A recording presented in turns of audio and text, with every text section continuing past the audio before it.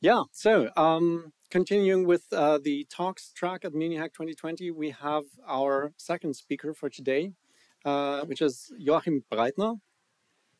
Joachim has been a long-term guest at MuniHac and also has been a speaker previously at MuniHac 2019. Joachim looks back to a long history of Haskell involvement. He started 15 years ago, 2007, at a hackathon, a Haskell hackathon in Freiburg, where he just, he was there like people at the beginners workshop here, and was completely new to Haskell and liked the language and the people. And so he got involved in the community. He first got started with Xmonad, and then later on also in GHC, the Haskell compiler, where he now is a member of the GHC steering committee. By the way, the GHC steering committee is looking for additional members, so if you're interested, then please approach Joachim. Also Joachim is hosting a blog. It's at joachimbreitner.de. In English, yeah. Switching languages, middle of the sentence. So he might be known to some of you also via that. This particular talk is actually, it's the first time Joachim is actually talking about this. It's a new idea on how to make Haskell even more declarative. The library is called recdev, and I think Joachim wants to be described as one weird trick to make Haskell even more declarative. So, thank you, Joachim, and enjoy. Yeah, thank you for the introduction. It's great to be speaking at MuniHac again and in person. So it's much more fun than online. Right. So I want to talk about something about recursive definitions and equations in Haskell, and it all kind of revolves around this concept of laziness. So Haskell is the unique selling, or one of the unique selling points of Haskell is it's pure and lazy, and that's something you don't find in many other languages. And laziness is great until it isn't. And when it isn't, then we have to use something else, or we have to apply weird tricks like the ones I'm going to show now. So we'll look at that, and we'll look at how the trick works internally a little bit, and then we can have a discussion, which is actually one of the reasons why I'm giving this talk. I want to hear, do you still consider this to be what you expect from Haskell, or is this like too nasty and too mean and not good? So that's the rough agenda. So let's start looking at laziness. Who of you have heard the term tying the knot in the context of Haskell before? Okay, that's most of you. That's good. Tying the knot is basically writing something recursive. Now, you have recursion in other languages, like in C and Python, as long as it's functions that are recursive. You can have two functions, and they can both call each other, and that's fine, and that kind of works. And fundamentally, the reason that works is that even in those languages that we don't consider to be lazy, functions are, in some sense, lazy. You define a function. At this point, nothing happens yet. And only once you call the function, that's when the body of the function gets executed. And that's one way of laziness. And that is the reason why those languages that don't have laziness in the sense that we know from Haskell have recursion, but only between functions, because that's the only thing that's lazy. At least one could see it that way. And Haskell is more lazy. It's not just functions that are lazy, but basically everything that can is lazy. For example, data structures. So one poster child for laziness and recursion and tying the knot in Haskell is this definition of the list of Fibonacci numbers. So just say the list of Fibonacci numbers is 0 and then 1, and then I continue with some computation using list functions that you know, and I'm actually using the thing that I'm defining in its own equation. That's recursion. If this was just functions, this wouldn't be too strange, but this is a data type, a data structure that refers to itself. And that works in Haskell because we can start using the data structure even before it is fully known.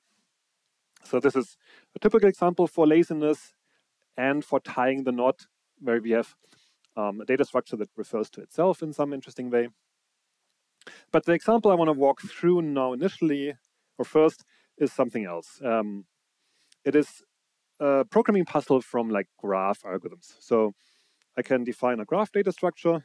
So let's switch to coding. A graph, is this big enough? Last row is happy? Okay.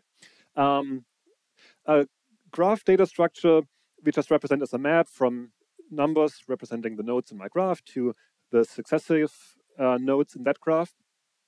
So for example, this would be an example graph with 3 nodes, 1, 2, and 3, and 1 points to 3, and 2 points to 1, and to 3, and 3 points nowhere.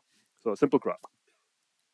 And my challenge now, or my task, is to write a function that takes the graph and calculates its reflexive transitive closure, or in less mathy terms, from any node, which other nodes can I reach in that graph? And that's something you will encounter often, for example, when implementing game stuff, game logics, for example, or basically graphs are everywhere. So this is a very important problem to solve.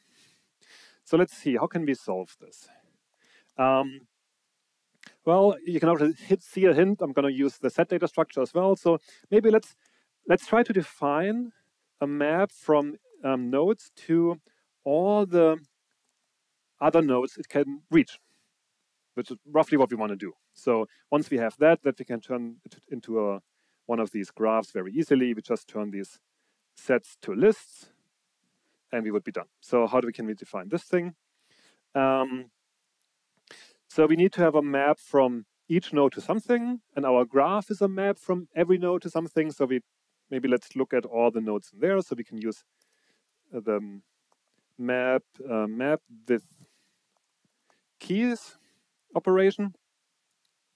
And just because I'm going to use a helper function here because otherwise we run out of horizontal space here. So this is a function which takes a node. It also takes the list of successive nodes. That's what map with key does. And it should return something that should return a set. The set of all reachable nodes. So what nodes are reachable from V? Certainly V itself is reachable from V. And then I have to look at all the successor nodes. And let's use a little list comprehension here. So for all node that is reachable directly from V, well, everything that's reachable from a node that's reachable from V is also reachable from V. So here I can, what do I want here? I want to have all the nodes reachable from V prime. Well, but ideally, this set data structure will contain that information. So let's just look it up there. And then we have a list of sets. So we just union that, and that seems to type check. So obviously it's correct, right? Now we can try it out. Here's GHGI. I have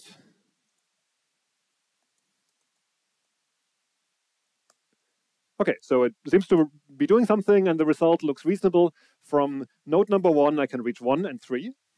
From node number 2, I can reach 1 and 2 and 3, and from node number 3, I can reach 3. So that's good, right? Yeah.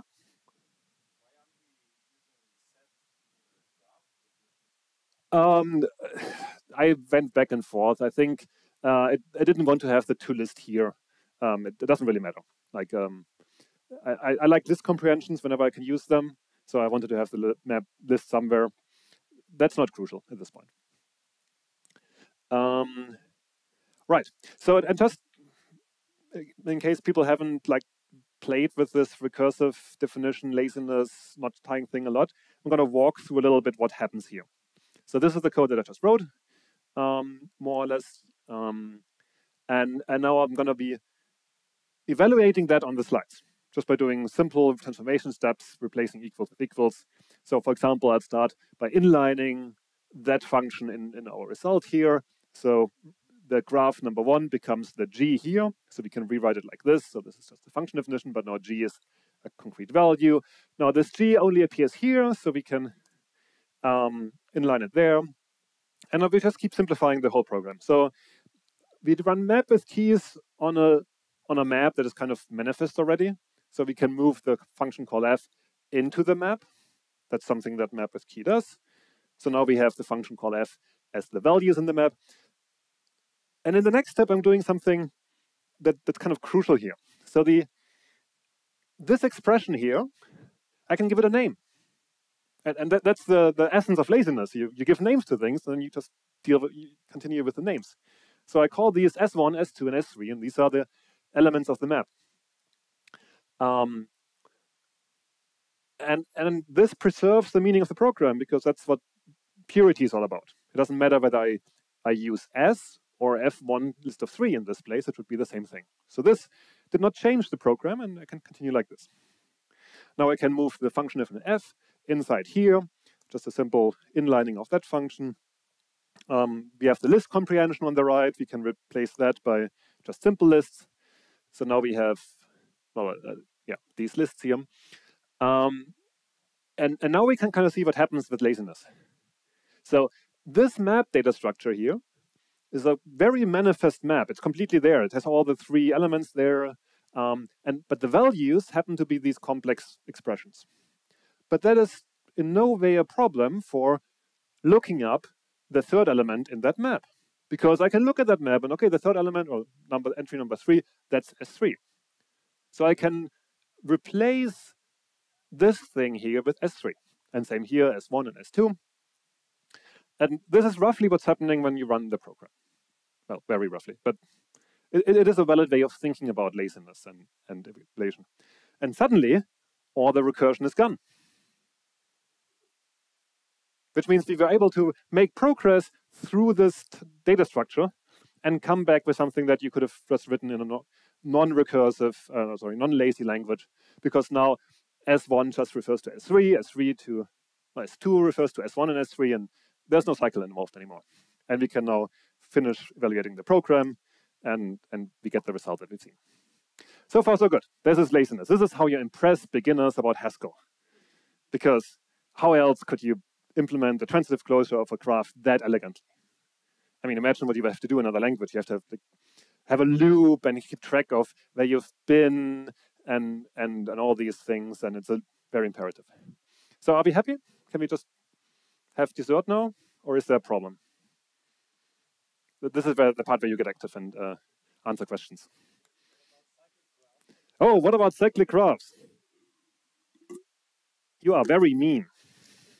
You break Haskell. It's no longer as great as it looked. Okay, let's make this graph cyclic. Let's add an edge from 1 to 2. Now we have 1 goes to 2 and 3, 2 goes to 1 and also 3. So what will happen if I run transitive on this thing?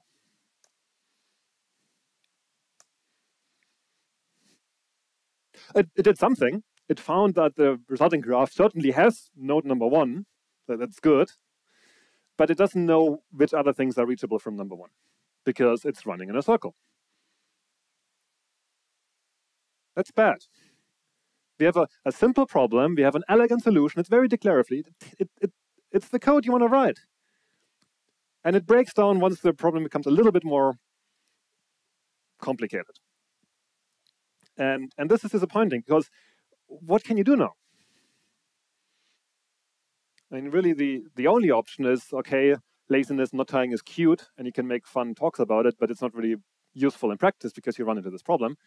So now I have to rewrite my program using like this imperative style. We have a local go function, and it has an argument that keeps track of all the nodes you've seen, and you keep track of. And most of you might have written code like this before, like the where go seen idiom is quite common. And that's bad. That's annoying. I want to have this. And here I claim we can have that. And so let's see. Okay, I guess if to see what goes wrong, if you add this extra edge here and we do the whole stepping through, is at this point, this is no longer about the map. We could look through the map just fine. So this is the step where we kind of, that knot has disappeared. But we now have a set of recursive equations, and I could have written them directly and run the same problem, where now S2 refers to S1 and S1 refers to S2. And this doesn't work because these functions I'm using here, they are too strict. So insert and unions, they need their argument before they can produce a result. Whereas the map data structure doesn't need the argument before it can produce a result. So That's why these kind of equations will not make progress in Haskell. Okay, so this doesn't work, but I claim it could. So look, this is the part of the API for dataset. Oh, remember that the problem is not with map, it's with set. The map data type did what it had to do for our use case. So this is the API that we use from set. And I created a library, it's called recdev, you can find on Hackage. And let's start just using the library. So we don't look initially how it works underneath. And it provides a data type that has a very similar API. Same inserts, same unions, same structure. And then there's also a way of getting the normal set out of it. So let's try to use that in our code.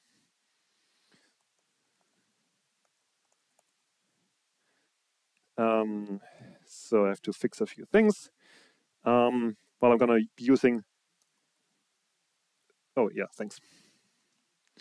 I'm going to be using the RS operations here. I have to update the type signature. And then, of course, at the end, before I can use as to list, I have to get the underlying thing out. That's it. It's type checks again. So we're happy, right?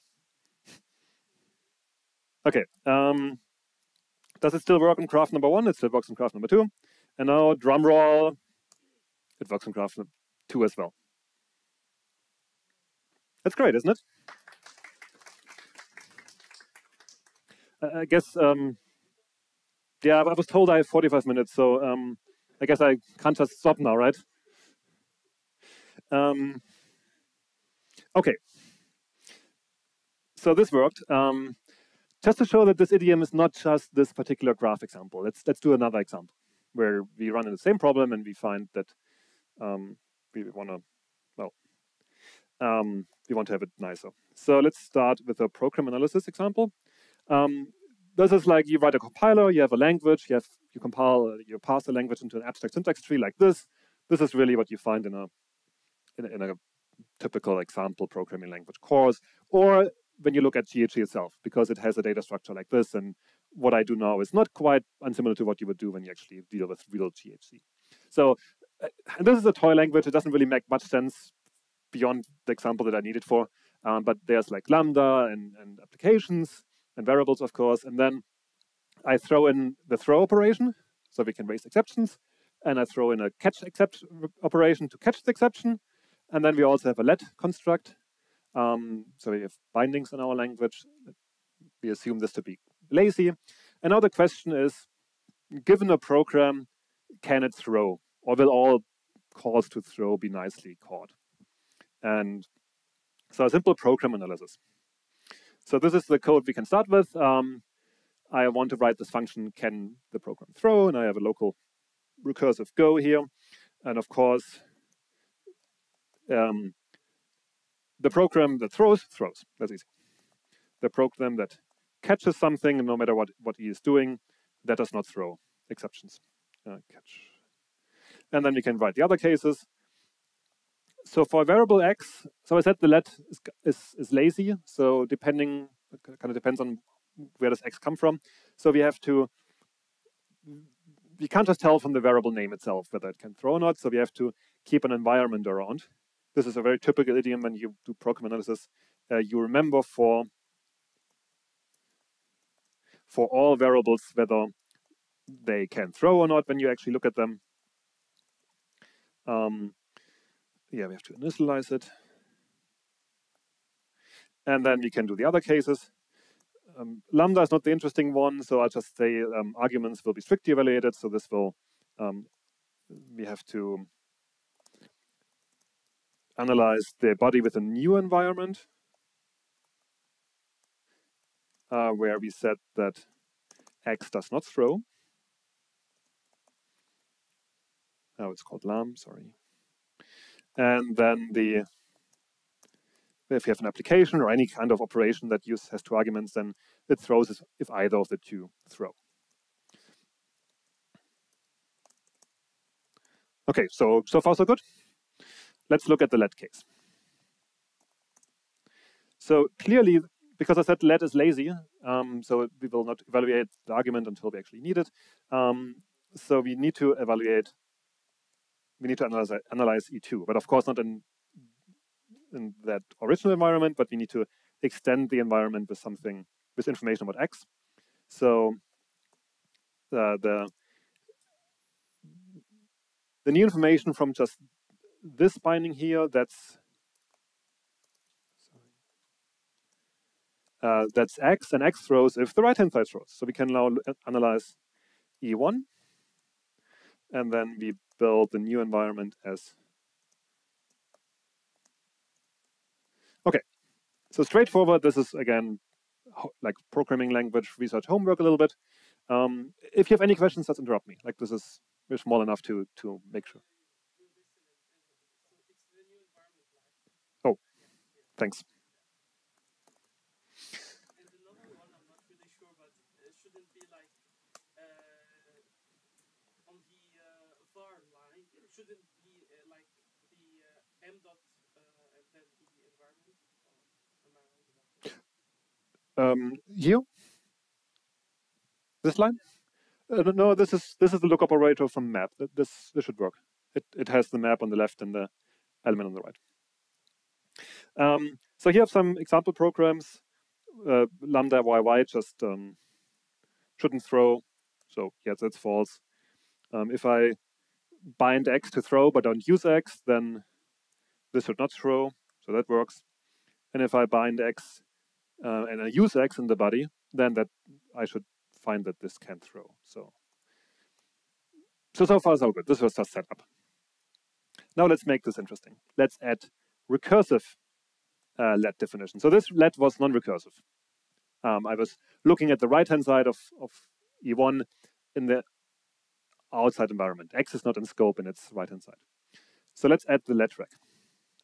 And it's a mutual let rec, just like in Haskell's internal core language.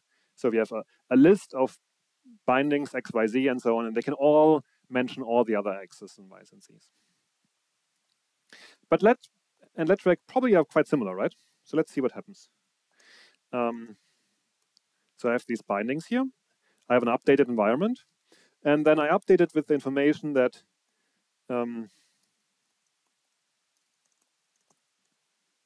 like this. Okay, I'm just cargo culting what I wrote for let. It type checks, so let's see what happens. I have a bunch of examples here that I can comment out now. So example 3, well, I have a let rec. It binds X to throw, but it's actually not recursive. And this works. So it finds out that but the body refers to X, X can throw, so this is fine. So in example 3, we actually have a recursive X, so it calls itself. Think of a recursive function, but it can also throw. And I get an exception that something's not in scope. Okay, so type checked, but I still made bugs. This can happen. What's the bug?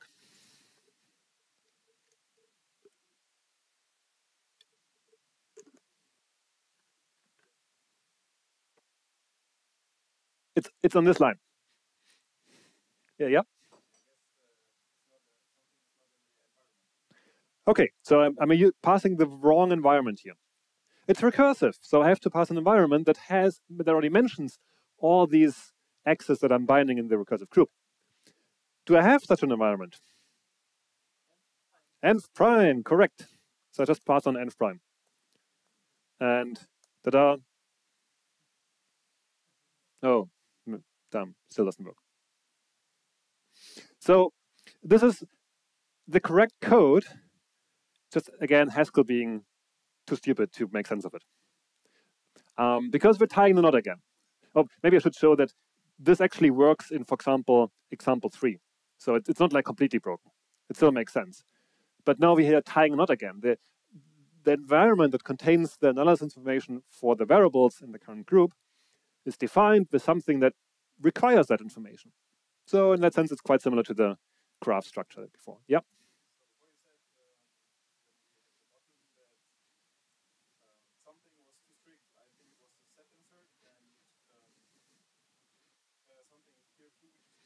Yes. Any ideas what it is? To keep everybody awake after the pizza. Yeah? The union? No, it's not the union. The map data structure is again not the problem. It's actually the Boolean. This Boolean here. Because if you would step through the program like I did before, you would find that for this program here, I'm basically writing let x equals x and true. So let x equals x and true. This is what this whole thing reduces to, given our definition for how app works and the map go away and everything. And that surprisingly does not work. I mean and in this. Oh, I mean or, thanks. Still doesn't work. Okay, so the problem is the Booleans. And again, my library provides something that looks like the Booleans. It has all the operations that you, maybe not all, but it has some operations that you might want. It will not have all. It could have all, but not, never mind. And then, of course, this get operation to get to the normal boots. And if you plug this in, so let's use it. Oh, sorry.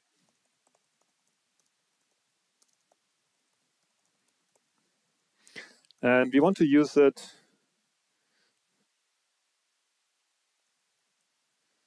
So let's create a copy. So we want to pass down one of these recursive bools here. And we want to return one of these. So at the end, we have to get them out. And then, of course, we have to use the operations that I just shown. So not false, but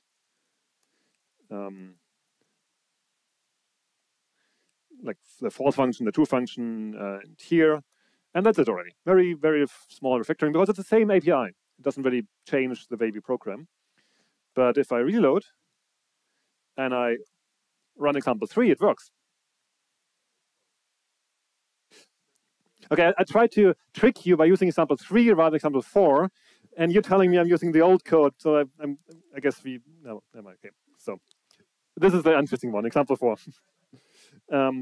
So now it works. And for example 5, for example, this is one which is recursive, but there's no throw. It also works. And maybe since we have this already here, I'll show you that what I really just showing is that this works. So the recursive definition can make sense. Yes, please.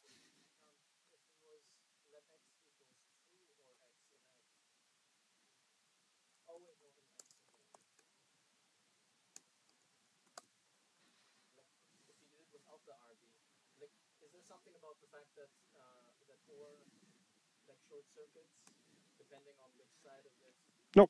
No, this is not about short circuiting.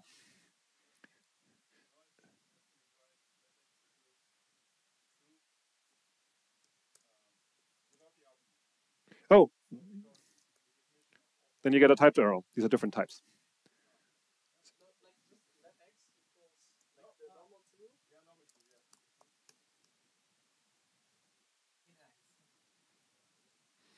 Oh, this will work, yes. Yeah. So what I was wondering was, like, this is a known thing in like computational semantics, that usually you have to choose which side of your argument kind of you can short circuit with, and this is like I think the parallel OR, right? No, it's not the parallel OR. It is really finding a fixed point to the equation, which is I think something else. But maybe we can move this to the end, because this is, I mean, in a way, this is not just Booleans, also sets and other things. So, and that's not really short circuiting. But maybe this will become clearer when we look at how this actually works. So, in a way, this is like the user-facing end of the talk. There's the API. You can use it. It does the things you were hoping it would work. And it's more declarative. But I think you're probably curious what happens underneath. And I'm going to break down the problem for just these two functions. Let's focus on sets, the insert function, and of course the get operation. And we can break it down into two layers. There's the imperative layer, which deals with writing down the set of equations you want to describe your solution with, and then declaring the relationships between them and solving that. And then the question, how do we take that and turn it into the very nice pure API that we've seen? Could you close the window, please? Thanks. And I'm going to simplify it a little bit for today. So let's see. So for the imperative version, can we come up with an API that does the following thing? So I can declare something to be a storage cell for a set. I can declare that the thing in a particular cell should be the thing in another cell plus a new element. And then I can get the element out. And by separating the declaration from the definition of something, I can now take something that I'd like to think of as recursive and implement it in like an imperative style. That's what you do in like old style C. You first declare all the functions you want to use, and then you get to define them. And this is how you go from recursive and lazy to imperative and non-recursive. So this is an API I could imagine to solve the problems that we've seen, but I would have to write my whole program in I/O. And that's actually what I did in OCaml, which was the motivation for the whole thing. So we can look at how to implement this. I think this is a simple programming exercise. I will maybe just go through it very quickly, but there's not much surprising there. A cell contains a set and also a list of things that want to be notified if that thing changes. The cell is initially empty. And when I say that a cell should be X inserted in another cell, I have an update function that propagates information from this cell to this cell. So it reads the cell, it calculates the new value, it also compares it with the old value. If the value has changed, then we write the new value to that cell, and we also tell everybody else who wanted to know that that it depend on this value to update themselves. And I run this update thing at least once. I also make sure that it gets run whenever this thing changes, and that's it. It's a very simple fixed point iterator solver. So I can now describe a graph between many of these set things and how they relate to each other using insert. And once I run all these functions and all the relations are declared, I can read off the value and it will be there. And good so far? The interesting part is how to take this I/O thing and make it pure. Because this is the API we want. We want a value, a type R set. We want a pure function that looks like the one from the pure set API, and then a way of converting them to the normal API, normal set thing. And of course, in order to do that, we have something with I/O. We want something without I/O. Everybody in that room over there learns that this is not possible. People in this room know that there's unsafe perform I/O.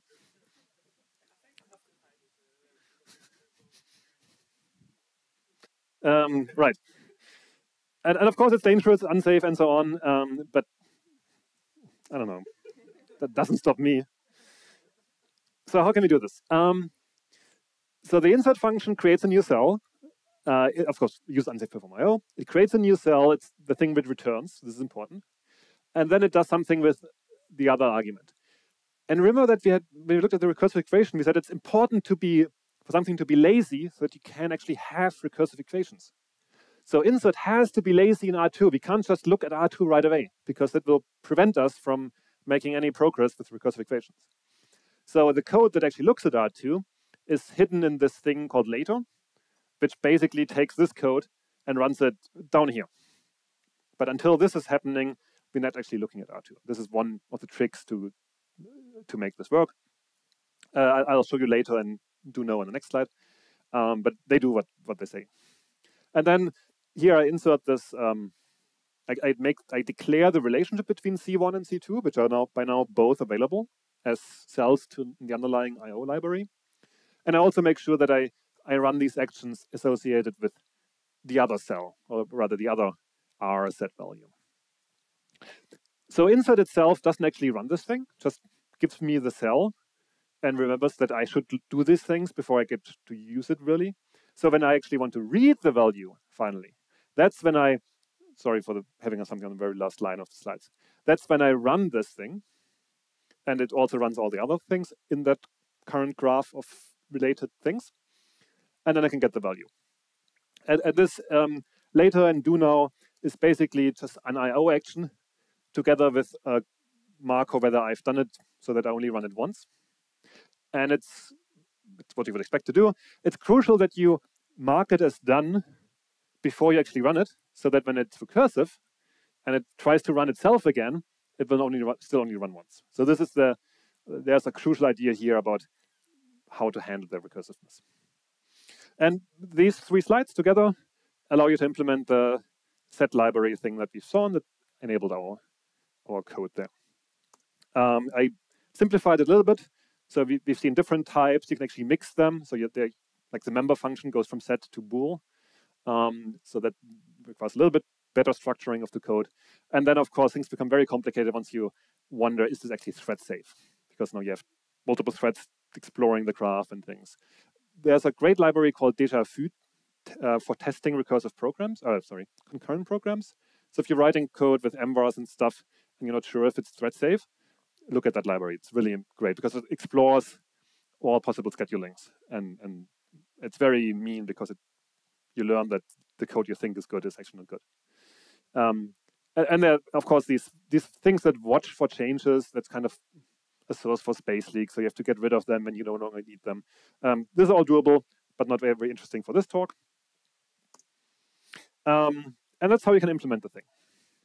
Now the question becomes a little bit, what can you do with this? And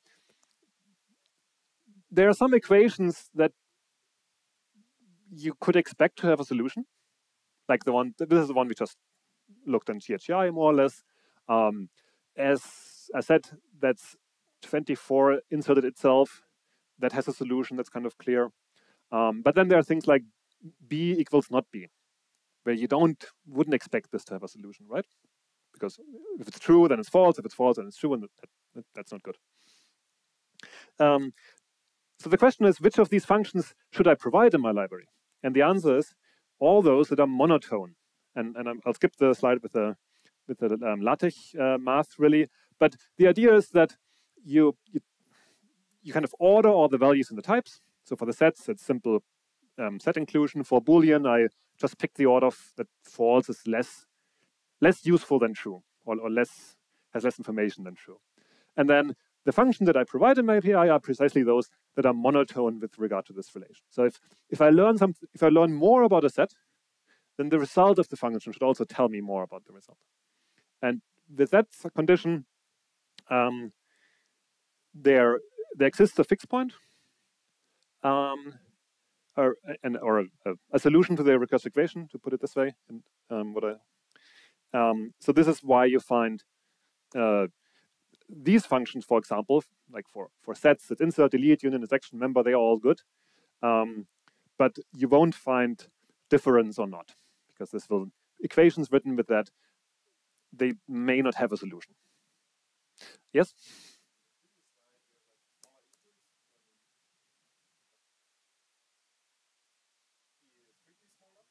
No, this is the one. You can have the constant function, like for example, the constant function, which ignores its argument and always returns the set containing 42. That's a perfectly monotone function.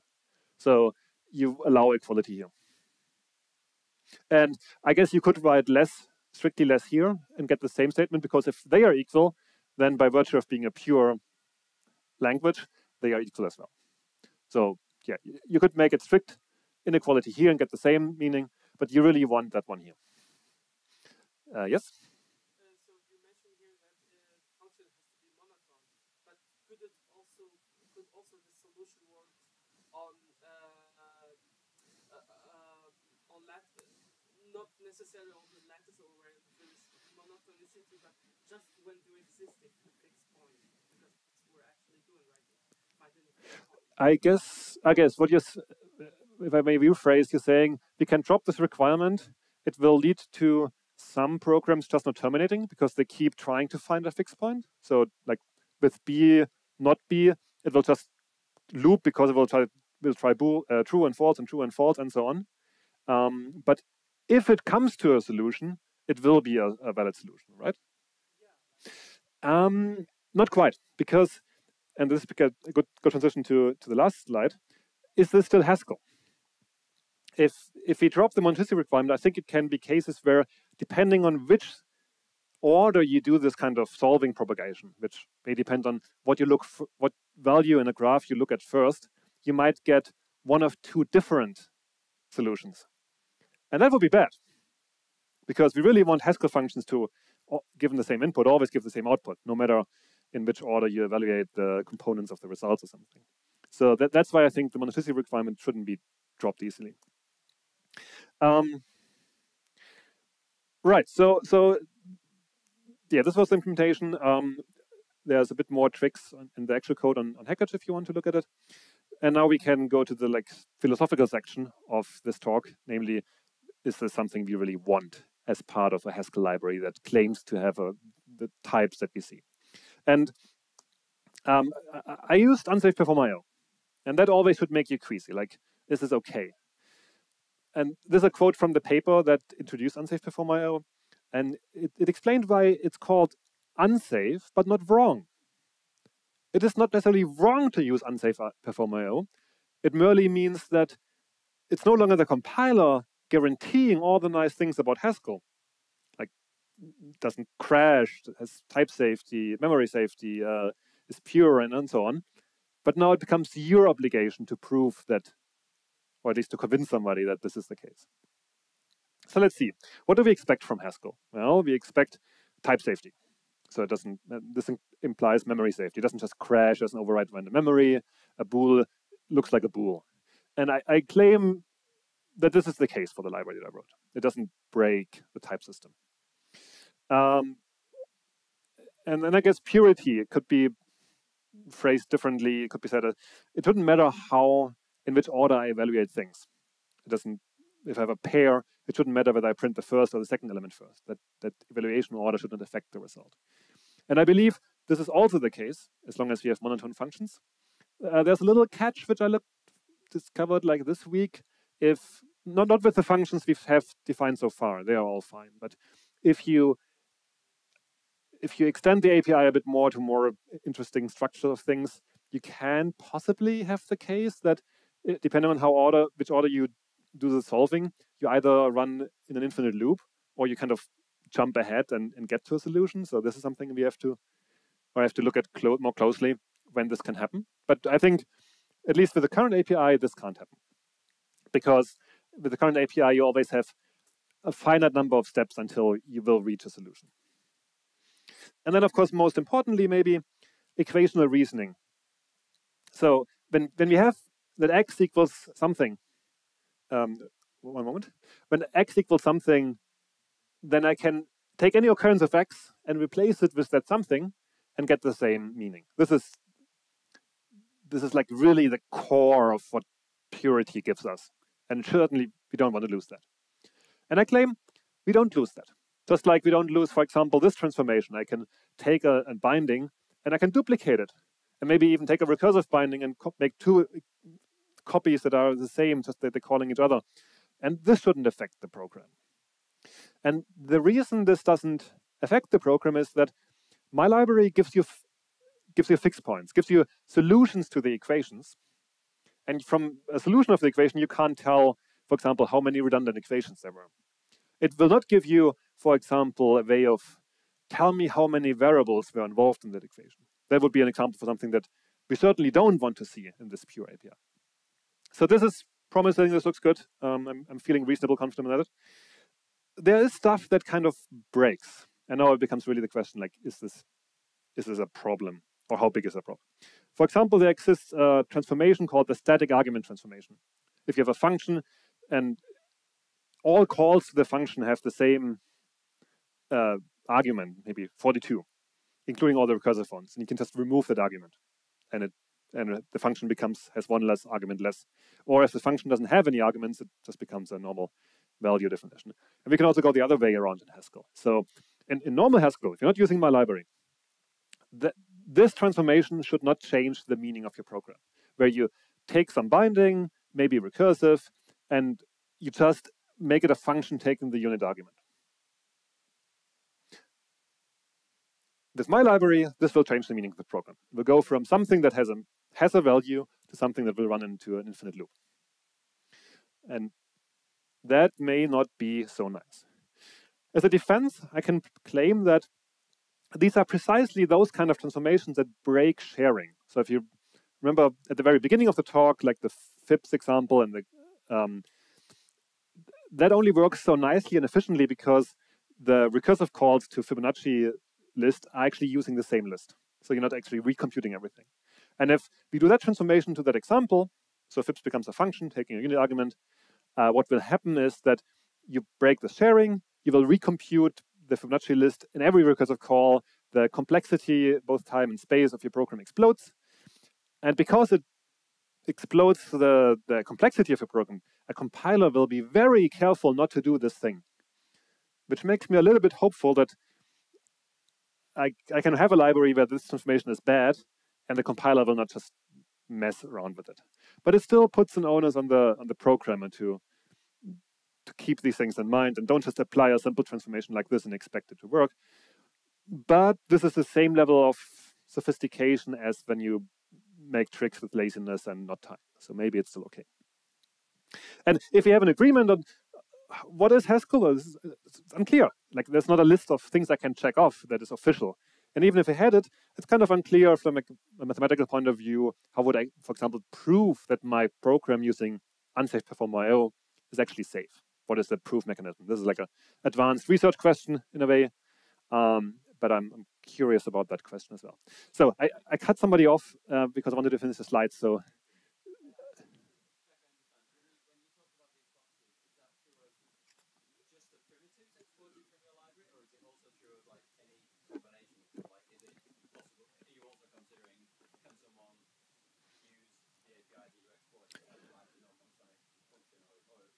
it should be true of everything you can build with it. So my library only exposes monotone functions. And then there's a nice theorem that says that function composition of monotone functions is monotone. And all the things you can do in like Haskell will keep them monotone. I should maybe point out that the get function is very much non-monotone. So if you use the get function within, like if you take the R bool and turn it into bool, and then use if then else on that, somewhere in the equations for your R bools, then it'll just not terminate. It'll become, and again, then it'll be like a strict equation again. No. The ape. So these modules provide a safe API. I claim. And of course, if you then go to the internal libraries that are beneath that implemented, then there are many things you have to take care of. But I claim that just these useful libraries should be safe. And we could even, well, yeah, safe. So you have to be careful to make this not tying correctly. Otherwise, if you don't have this kind of sharing that we need for this to work, then it'll just not terminate. But at least it will not break things too badly. All right. Yeah, summary, a high-level takeaway, independent of my experiment here, is that what laziness really brings us to as Haskell developers is the ability to write recursive equations very elegantly. It's like an embedded DSL for recursive equations. And that's an interesting observation, I think, at least for me it was. And then my claim is, this is nice and useful. Let's just allow it for more things. Boolean sets, maybe other data structures. Maybe probability distributions. So I'm wondering if we can define a data recursive distribution that if you use that instead of your monad and use the memo try and you have a finite state space but circles, you can actually get the solution. So this would be an interesting puzzle to think about. Like what are the other data types we can fit in this model?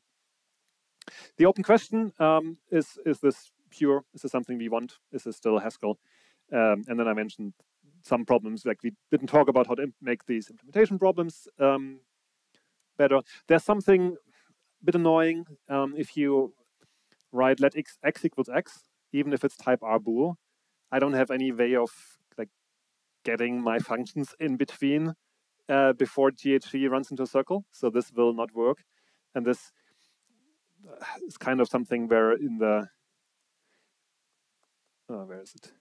In this code with the letrec, I should do something here to avoid having a x equals x after resolving all the other things.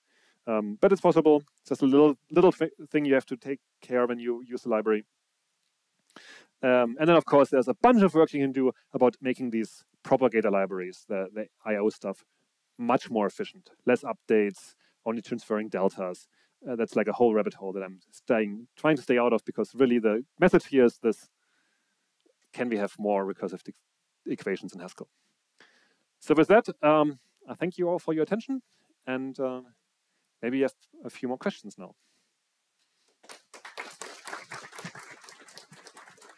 Yeah, first of all, give an applause to Joachim. Are there, again, yes. I'll take all applause you can give me. Are there any questions? Yes. Okay, so I want to get more like, what do we mean by how to prove? How to prove this is pure? Like concretely, what do we have to prove here? Like, why couldn't it be not pure? Like, maybe I'm not really the expert on No, it's a good how to question. define Okay. pure things. What can go wrong is a good question.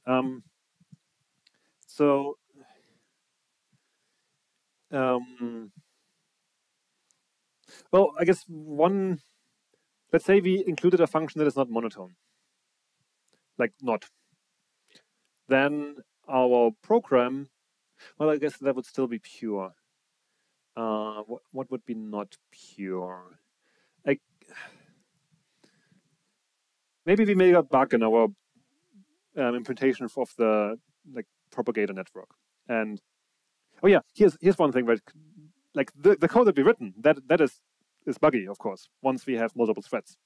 So this thing here, because if multiple threads, you can maybe read a value, and I don't have to. I won't give you the precise example, but it can happen that depending on which order you read the things off while they're propagating information, you may read a value, think it's already done, but it is not actually done. So that's one thing that can go wrong, and it could mean that you're using my library and you're seeing a value that is not a solution to the equations.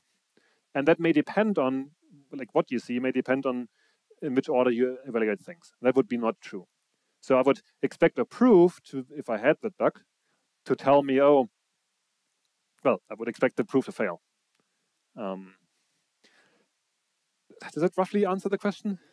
Could this also happen if your function is monotone? Well, if it just, yeah, this is a thread safety problem. This can happen also when they're monotone. With non-monotone functions, what can go wrong? I guess with non-monotone functions, it could be that they're, for example, for sets, that both the set containing 1 and the set containing 2 is a solution, and depending on what you do first, you get one or the other. That's very much non-pure. So again, that would be something where it could break. Next question, yes. Would it be possible to do something like this for integers, for monotonicity over like increasing? Yes. Actually, I thought I was about to write a module that has both the increasing and decreasing order. So maybe I should mention that for Booleans, for example, I said false is less than true, but also maybe true should be less than false. Depending on your application, you want one or the other. So that's why I'm actually providing 2 modules with 2 different data types that both have the bool API, but they give you, like this one prefers false and this one prefers true. So for numbers, you could both want the greatest solution or you could want the least solution. So you would have 2 modules or 2 data types. So what I need is a partial order. So numbers are ordered, that's fine. I need a bottom element, a least element. So if we take the order where we take the natural numbers ordered and we want the smallest solution, then that's fine. I can start with 0 and I can run the propagation thing. In that case, we have the smaller problem that there you can like have an infinite chain. If you just like, if you say x equals x plus 1 is a perfectly monotone function, but it will not find a solution. But it will reliably not find a solution. It's just like non-termination. It's something that Haskellers are used to compared to like people writing Cork or Actar. So that may be okay. The reason why I then stopped writing that module is because the modules start with a little small compelling example why it's useful. And I couldn't quite think of a good example yet. So maybe I can find one. So this is for the increasing sequence. For the other one, where we want to find the greatest solution, we have to start with the largest element, and natural numbers don't have a largest element. But we could have one for natural numbers plus infinity, or even integers plus infinity. So maybe the maybe of integer, and then you start with nothing. You have to make sure your operations respect that. And with that, for example, you could implement a shortest graph, like shortest path in a graph algorithm in this way, I think. So we can add more things to the library. By the way, I added a map instance. I shouldn't say instance, a map type. It's actually quite interesting because it doesn't order the elements in the map, but it allows you to tie a knot again. So you can use the R types inside the maps or you can use Haskell data constructors inside the maps to like create cyclic data structures if you've done that before. It's kind of cool. It's actually also the more useful one, but I'm still looking for a good example, like an application where this is useful. It fits the module. So if you have one, then please send me a pull request. Okay. In the same vein as the previous question, how would we be able to define something that satisfies these equations with data types that do not have a properly defined ordering, like graphs or complex numbers? Are there any ideas to do that? You probably, for like a specific use case, you probably have an ordering that is not like there might be multiple orderings on real numbers, and depending on what the use case is, or maybe we can put it differently. If you write these equations down, and there's a chance that they can have multiple solutions, like the set equations, insert S equals insert 3 into S that has many solutions, but the one we care about is the smallest one. And once you pose yourself the question, what characterizes the solution that I care about, you're probably already halfway towards finding the right order. And then if there are multiple orders for a given data type, we might have just to have multiple modules for the different orders.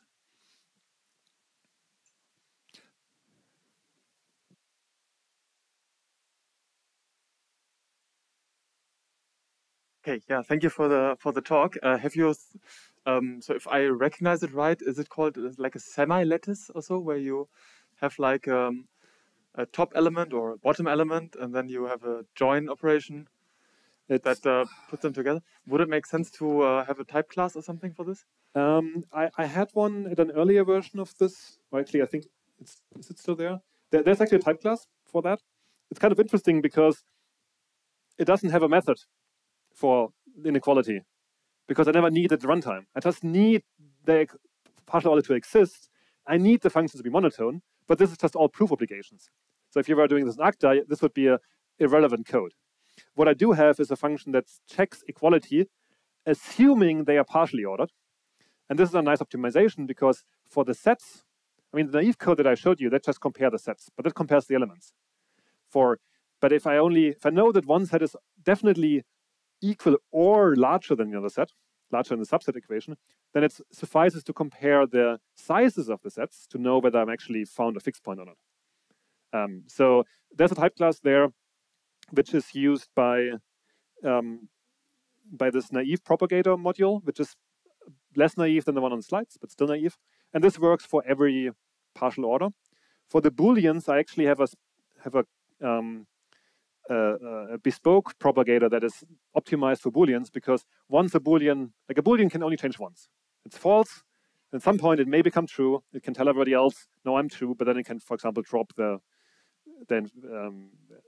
connections to everything else watching it. So my library is set up so that you can have different implementations for different data types and still have a way of implementing, for example, the where is it? The member function, which mixes sets and bools. So this is possible here. And now I forgot the question, but maybe it was answered.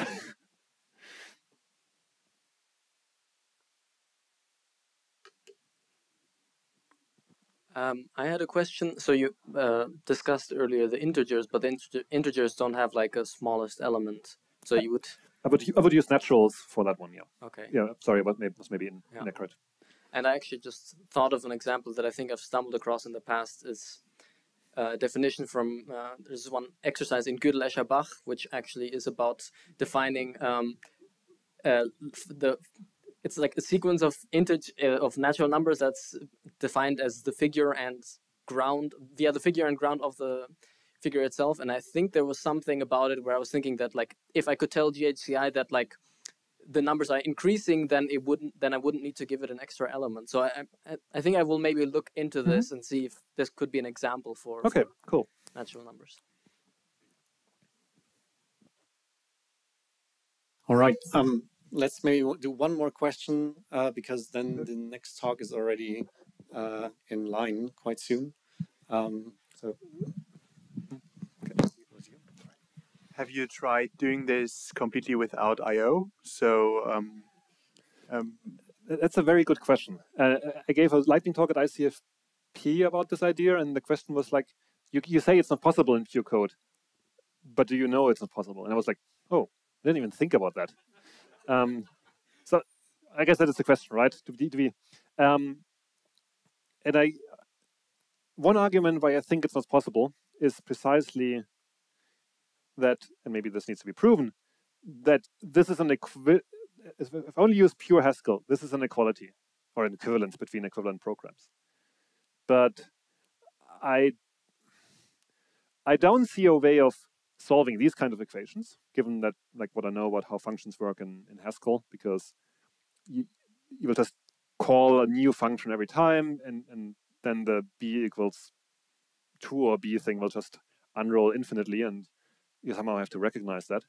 Whereas here I can do it. So if I could do it in pure code, then this would be preserved, even for the examples that we see. And I don't think that's possible, but maybe I'm just kicking the can down the road.